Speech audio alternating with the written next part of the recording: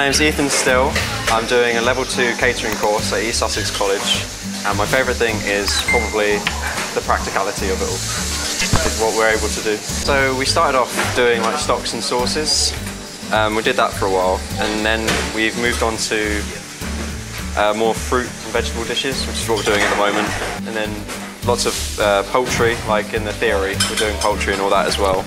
You know, I don't ever feel confused about what we're doing or like how to do something. I really like all the space we've got. I think the kitchen is